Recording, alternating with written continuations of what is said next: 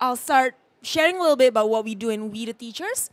We always start with researches. So we look into the schools and then we try to understand what each school is facing, what are the challenges, what are the needs, and what are the circumstances that go around their challenges in doing something better for the students. So we look into the different cases because there's no one-size-fits-all kind of approach towards the school development.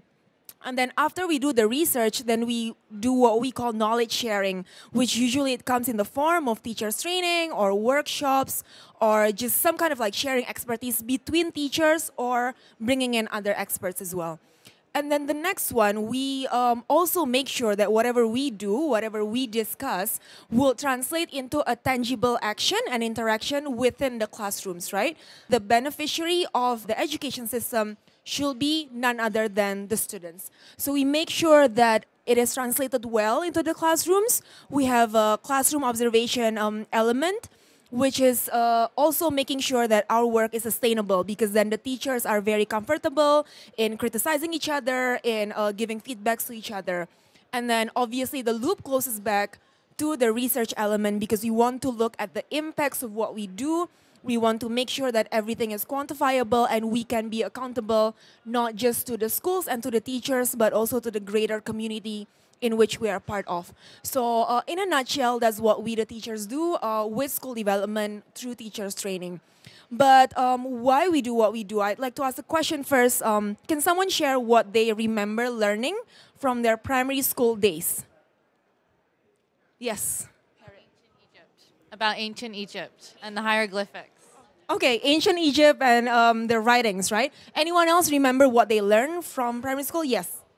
Right-angle triangles. Right, angle triangles, all right. So everyone learned that, right? But see, what we're trying to see here is there is a disconnect between what students are learning in schools and what they're actually facing in workforce. So for instance, ancient Egypt, how does it relate to what you do right now? Quite probably 0 or like 0.1%. Right. And then there's the right angle triangle, which is probably useful when you are an engineer or when you're working in the related field. But as we see here, the way we learn in classrooms, the way we count in this case, is different than what is expected by employers when they look for employees, which is what Henry will elaborate later on in his session. So there's this disconnect, which of course, this is a homework for everyone, including the teachers, including everyone, the stakeholders as well. And partially, this is actually a result of another duality in the education system. What happens at the parliament, this is the parliament in Indonesia, where a lot of people in suits are discussing and making decisions about what happens in classrooms. But then obviously, the decisions made here is different than what is happening in the schools. Oh, we want to have a universal curriculum. Same thing for everyone in all the 17,000 islands of Indonesia. But in reality, what they face every day, what they understand as math, what they understand as science, and what kind of future and expectations the students and the parents have are very, very different than what the policymakers have in mind. These are some of the challenges that we face. But then there's also something else related to what the World Economic Forum has been sounding a lot, which is the fourth industrial revolution, where we see that right now, everything we do is digitalized. The way we order a cab, the way we get food on our table, the way we communicate, and all this interaction is obviously affecting the way students process information. But then there's also the traditional values that I think is very much part of the ASEAN society's fabric. Values such as respect, values such as hard work, values such as you have to be respectful to your elders, things like that that are kind of taking us second priority maybe compared to other disruptions that is happening in the world. And meanwhile, in the case of Indonesia and perhaps other countries in the region as well, the nationalism is more and more losing its place in the schools. So what do they understand as the national curriculum? What do they understand as the national pedagogy? National values? It's very much missing, and it's putting a serious threat in the country's unity and democracy and other elements that keep all this diversity together. But I'd like to end this on a slightly more optimistic note because we're all here and we're trying to make solution and improving the state of the world. The faith in education, the faith in schooling, is still very much thick. You ask every parent of all socioeconomic levels, from farmers who earn $4 a day to people who work in corporate and earning a lot and being able to send their kids to international high-quality schools, they still believe in education. They still believe that a diploma, a degree, and some kind of schooling, formal schooling, will be able to yield their offspring's better livelihood and better economic lives and conditions. So the faith in schooling is still really high, and it is an asset that we could leverage together, because I think all of us, regardless of our roles in the society, as teachers, as people from the private sector, as government bodies, we all could benefit from a more literate, from a more creative, from a more critical human resources. So that's from me. I'd like to pass it on to Henry, who will bring it to a more real workforce scenario. Thank you very much. So every student wants an education that leads to employment. This is a very utilitarian view, but if you live in countries such as the Philippines with a lot of economic inequality, it's actually a very practical one. Education will be the social elevator that helps students go into a higher socioeconomic group. So everyone agrees to this, and the reasons are quite simple. In the Philippines, if you finish college, over your lifetime you'll earn $15,000 more than someone who just finished high school. As a result, 75% of all Filipino families, regardless of their background, want their kids to go to college. So the government knows this, the students want this, and yet something's gone wrong in the last 20 or 30 years. Today, youth unemployment in the Philippines is about 25%. If you ever hear official statistics that tell you that it's less, I think that's called alternative facts. You have the same issue across other parts of ASEAN. So what has gone wrong? Is the issue that there's not enough jobs? Actually, not really. In the Philippines, you have more than 1 million openings that are hard to fill, where employers are complaining that it's difficult to get fresh grads to do these jobs. Is it the fault of the education system? Is there not enough choice? Well, we have 2,000 universities. That's actually 2 or 3 times more per capita than the US. Are people not spending enough money? $6 billion a year, growing at 6%, which is 3 times our population rate. You tell me if we're not spending enough. The root cause is a little bit more subtle. The first one is that students are taking courses that employers don't really care about. This happened a couple of years ago where a lot of students were taking up nursing, irrespective of whether there were nursing jobs waiting for them. And we ended up with a surplus of 200,000 graduates. That's 200,000 lives wasted for 4 years. The other issue, which is more pervasive, is that education doesn't quite prepare you for the world of employment. Everyone wants employees who speak English and who can, handle basic math. But what about being proactive? What about being reliable? What about project management? These are the kind of skills that employers look for. And unfortunately, many educational institutions in the Philippines are not teaching those skills. And that is why 50% of college graduates in the Philippines do not find jobs. So can we help those kids? So the work we do at education.ph is to try to help students make better decisions. We believe that technology can actually go a long way in terms of reducing information asymmetry. Understanding what subjects are out there, understanding the different universities that offer them, the tuition costs, the academic quality, perhaps even more importantly, whether those schools are having real efforts in linking with employers. These are all metrics which, quite frankly, if a student had these, they would be able to make a better decision. The reality is technology will play some part in fixing that issue, but it's not going to be enough. First of all, you're going to need very good content in terms of career pathways. It's not enough to just list all the schools out there. You have to explain to them, okay, these are the different industries in the Philippines. This is what people do in those industries. These are the skills that they need. This, by the way, is how much you'll get paid as an entry-level analyst, and this is how much you'll get paid if you ever rise to the top. And then suddenly, if you can understand the path in front of you, it's a lot easier to try to chart your journey. But technology is not enough. You may wonder what those Igorot tribes folks are doing on this image. And apart from looking at you, they're actually reminding us that it takes a village to raise a child. Technology in itself is insufficient. We have found that working with government, which has the resources and the reach into the public school system, working with corporations, which are the ones that know what kind of employees that they want, who know what skills are lacking in the education system, to work with parents who often need to have a bit more of an open attitude in terms of what kind of careers their children can take and not just push everyone into engineering or law school.